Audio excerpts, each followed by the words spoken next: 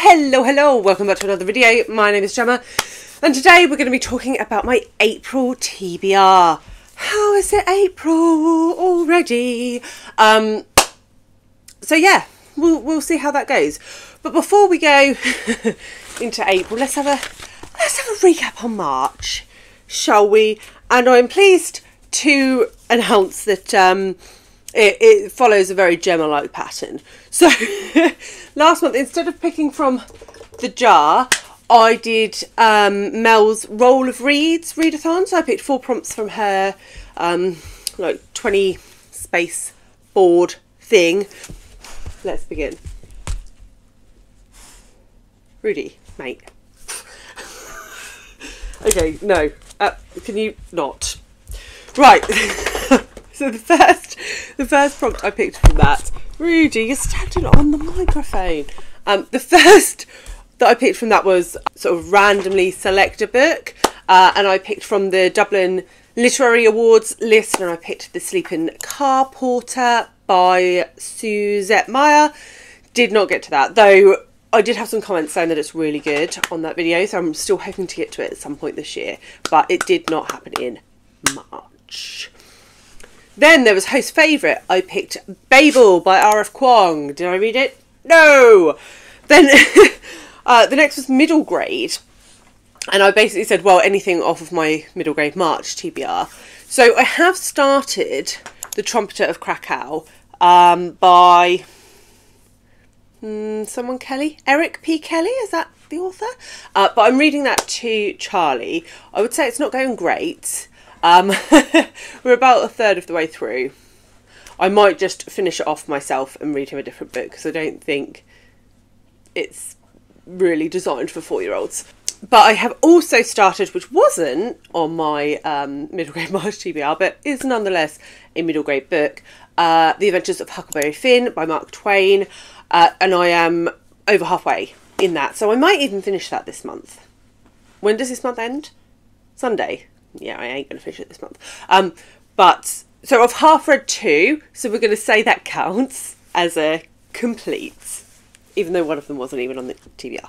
And then we had Friend Pick, and my lovely friend Alice from Alice and the Giant Bookshelf picked me A Flat Place by Noreen Masud, and I have read that, and I will have a solo review coming out for that very, very soon. I'm hoping to film it after I've filmed this video, but we'll see if time allows. Then, other things that I bought on my TBR, there was the TBR Spin, and I don't even know if I've got it over here. Wait there. So the TBR Spin for March was, I think, something like a feel-good book, something along those lines, and I picked Dear Mrs. Bird by AJ Pearce. Have I read it? No. I still also have February's pick, which was Pyre by Perumal, Murugan. So these two, I still need to get to them. Then there was the Read Good Challenge. I picked The English Patient, which is a book that has been adapted and then nominated for an Oscar. Have I read it? No. Historiathon. I picked Young Queens by, I can't remember. I'll put a picture here. The one that was on the Women's Prize for Non-Fiction Longlist. Did I read it? No. Fierce Reads. I picked Matrescence by Katie. What is wrong with my brain today? Why didn't I write these things down? I'll put it here. I'm over halfway in that one. So on the extra things, I've managed half a book. On the actual TBR, I've managed 1.5 out of 4. So yeah. Let's move on to April. Excellent news. So we're going to go back to the jar of doom. Right. So we're going to pick 4, one of each colour out of here. I might need to remove some of the cars and diggers from this first. Okay. We are vehicle free. Vehicle free. The lid just came off. Awesome. I'm living my best life. Right, we'll worry about that later. Okay. So we'll go for this yellow one. Ah! Alice will be delighted. The Murder of Roger Ackroyd by Agatha Christie. I think this is probably one of her most beloved mysteries, and will be my 4th Agatha Christie. I don't know what it's about. I guess a guy called Roger who gets murdered is what I'm going to intuit from the title.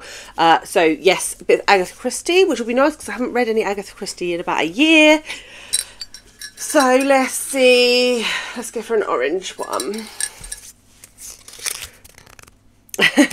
Okay, so Eric, a book that was on Eric Carl Anderson's favourite books of the year, and you know what? This is ideal because Eric came up not last month, the month before, and I got Boulder out from the library. I still have it out from the library, so we'll just put Boulder back on the list, by Eva Baltasar, translated by Julia Sanches, and this is about 2 women in a relationship. One wants to have children, one doesn't.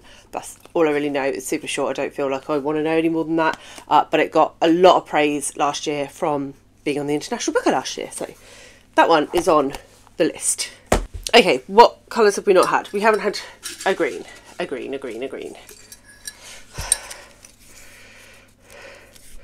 Oh! A play. I need to find a play to read. I don't think I own any plays. I might go for Hamlet, you know, because I know that Enter Ghost by Isabella Hamard talks about Hamlet. I think it does anyway. And so I think I might get a bit more out of it if I've read Hamlet first. Yeah, we're going to put Hamlet on the TBR. Because, yeah, that's what I really need right now, a bit of Shakespeare in my life. And the last colour is purple.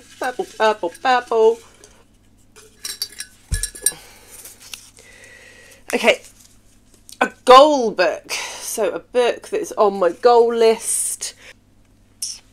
What books were on my goal list? Wait there. So I'm going to pick a nice short one for this, and I'm going to pick from my 24 Classics in Translation for 2024, and I'm going to pick So Long a Letter by Marianne Barr, which was translated by Modupe Bode Thomas. This is non-fiction about a Senegalese woman, I believe. Yes, in the 1970s, who loses her husband, and then this is sort of her meditations on Senegal as a country and what it's like for her living there as a widow. So yeah, I think this sounds amazing. Really want to get to it, so adding that to April. Then, mate, just sit right there. That's fine. Is it all about you? Is it? Is it all about you? Right, and then we have Hot or Not. So if you're unfamiliar, Hot or Not is a series where I review brand new releases once a month, and people get a chance to vote. And I put the vote up a week or so ago for this month's, and the winner by a country mile was Jim by Percival Everett. I'll put the vote here, and that is a retelling of Huckleberry Finn from the perspective of it's called James, from the character of Jim in Huckleberry Finn, which I am currently reading, as we discussed earlier, because I hadn't read it before. So yes, looking forward to that one. I did also see Brian at Bookish has reviewed this already, so I'll leave his review below.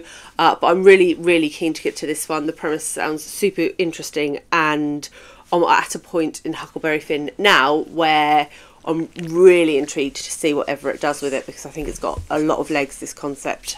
So yeah, excited for that. The TBR Spin will be confirmed at a later date, because Sarah from Freshly Read Books and Jill from The Book Billy, who run it, do the spin on the 1st of the month. So I'm filming this obviously before the end of the month. Hopefully you're seeing it before the end of the month. And so I don't know what the pick is, so I will let you know. The Read Good Challenge, which is hosted by Ben at Ben Reads Good.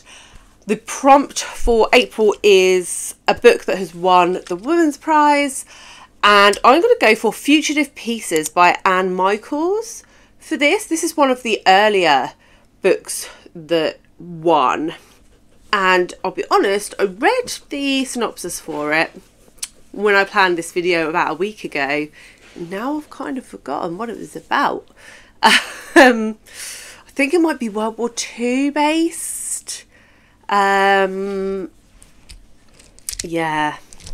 can't quite remember. Really, you can't eat the cards, mate.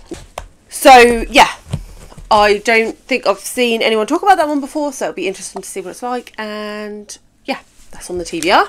Next, buddy reads. So I only have 2 buddy reads planned for April, and they are both continuations of series with groups of people that I read with quite a lot. So the first is Boulder by James S.A. Corey, which I'm reading my little sci-fi crew, which is Sandy from Miss Reads Sandy from Miss Reads a Lot, Fraser from Fraser Simon's Springboard Thoughts, and Sarah from Freshly Read Books.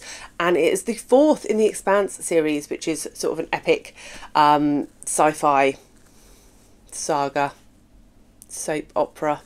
Is that what we call it? Opera? Space opera? Not soap opera. That's a different thing. Space opera. And I am adoring the series, so looking forward to getting to the next one. And then I am going to be reading Red Country with Alice from Alice and the Giant Bookshelf and Jack from Spread Book Joy. Trying to talk too fast and my mouth doesn't move quite as fast as my brain. And that is the sort of the 6th in the Joe Abercrombie series, Blade Itself series. I don't know if it has a name.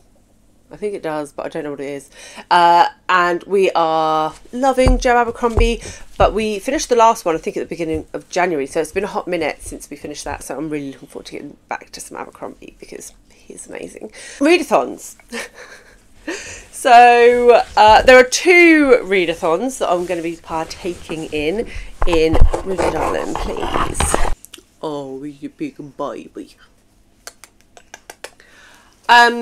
So there are 2 readathons I'm taking part in April. The first of which is People April, which is hosted by the fantastic Roz, Scally Dangling About the Books, and Elizabeth at Bogans Books.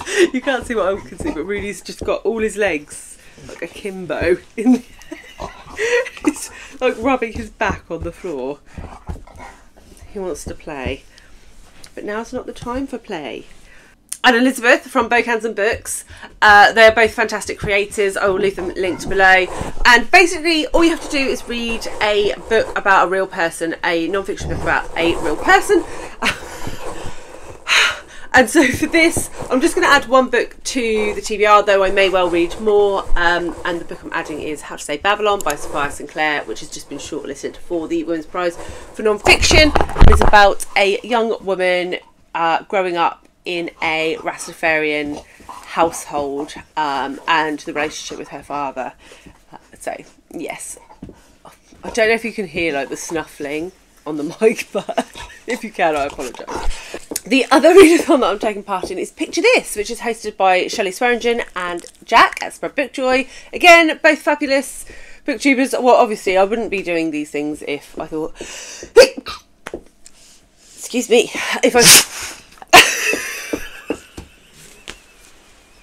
if I thought that these booktubers were rubbish, I wouldn't do these things, but they are awesome, so I am doing the things. And Picture This is a picture book readathon where the lovely Shelley and Jack try and encourage us to pick up children's books in April. There are 6 prompts. Rudy. Thank you. And so I've picked 1 for each. They're books that I have not read before, so let's start at the beginning. So the first prompt is Joy, and I've picked Dragon Noodle Party, a story of the Chinese zodiac the Chinese zodiac animals by Ying Compestine and Paula Pang. And I just thought that sounded great, like a children's book talking about zodiac animals. I'm in.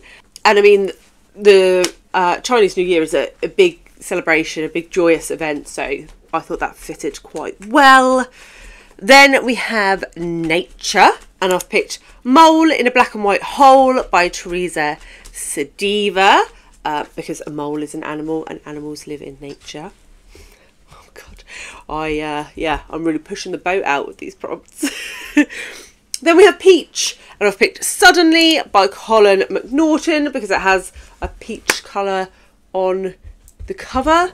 Oh, it's got pigs in this one, hasn't it? So I think like pigs are a peachy colour, aren't they? Night is the next prompt, and I've picked Burglar Bill by Janet and Alan Allberg. So this is actually the only one on the list that I have read before. I haven't read it since I was a kid, and I'd really like to read it to Charlie. So we're going to do Burglar Bill.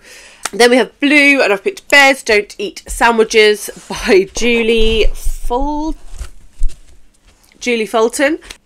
Just looked like a lot of fun. And I don't know why anyone would not eat an egg sandwich because they are delicious. And then we have Change, and I've picked Bigu by Alex Deacon. It looked pretty good. And again, I read the synopsis for this a week ago and now I've forgotten what it's about. So I know that when I read the synopsis, I thought it talked about change. But we'll talk about it in my wrap-up if I'm wrong. So we've done, I think, everything now. We've done buddy reads, we've done readathons, we've done... Oh, book clubs we haven't done. Book clubs. So the FOMO book club, which is a book club that I run here on BookTube with Alice and the Giant Bookshelf and Jackets for Bookjoy, where we read books that we feel we have missed out on, is reading The Bridge to Terabithia over March and April. So we'll be doing a live for that on Jack's channel at the end of April. If you are interested in joining us, please do. We would love to have you. And then my work book club is reading Exciting Times by Nisha Dolan. I think this is about a woman who goes to Hong Kong, yes, to teach grammar, and then she gets in what may be a not great relationship situation. This was certainly longlisted. I don't know if it was shortlisted for the Women's Prize for Fiction a few years ago. And I heard lots of good things, picked it up at the time, and it's sat on my shelf ever since. So I'm glad that I'm finally going to be able to get this one off the TBR. And yeah, looking forward to that. And that actually is it. That is actually it. So I'd love to know what. Oh, I say that's it. Obviously, I'll still be reading the Women's Prize for Fiction and Non-Fiction long lists, and maybe some Stella and Carol Shields and International Booker also. We'll see. So if a lot of these books don't get read, that'll be why. I'd love to know what you're planning to read in April.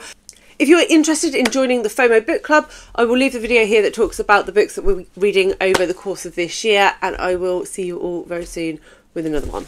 Bye guys!